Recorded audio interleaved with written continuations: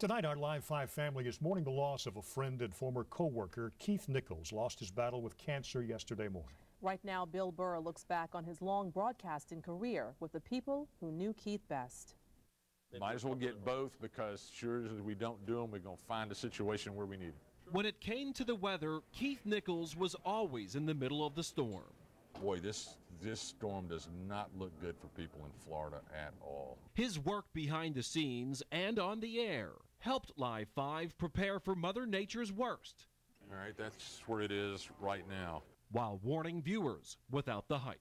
You want to make sure that you're putting the information out there so people can make their plans, get preparations, but at the same time, you can't panic. Chief Meteorologist Bill Walsh forecast the weather with Keith for more than 16 years. He worked, those early mornings, and I worked the nights, and we worked, almost opposite each other. But during the severe weather event, it was one collaborative team effort.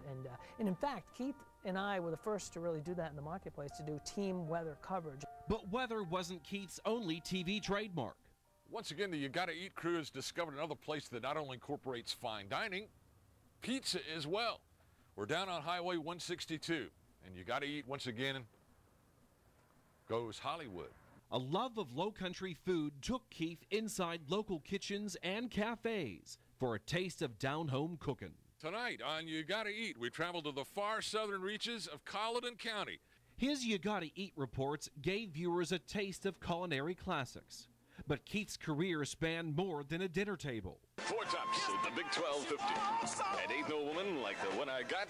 WTMA time is 12:15. His broadcasting roots were in radio, and he honed his skills at WTMA. I was the clown, and he was the professional.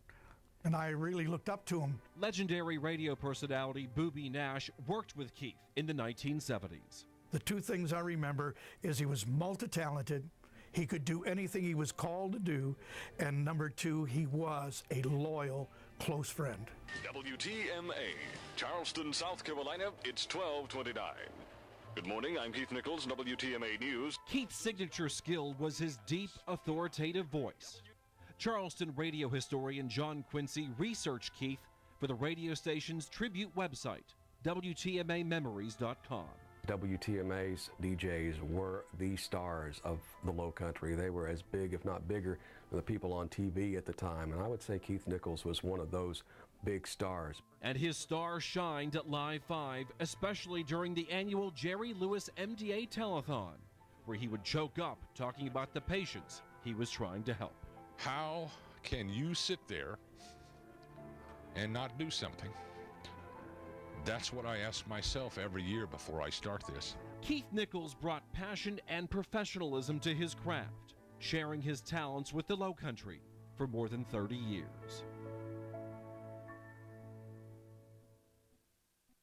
Well, Keith Nichols was 57. He leaves behind his wife Beth and his daughter Kristen. Our thoughts go out to them tonight. It's a tough night for those folks, but Keith gave a lot to this television station. And Scott Guerin, by the way, who edited that piece, and Bill Burr did a wonderful job. Keith was the guy who was always in control under pressure. And I always remember during Hurricane Floyd when a ferret got loose in the storm center. A ferret? A ferret. And Keith was, I was like, Keith was, I know what it is.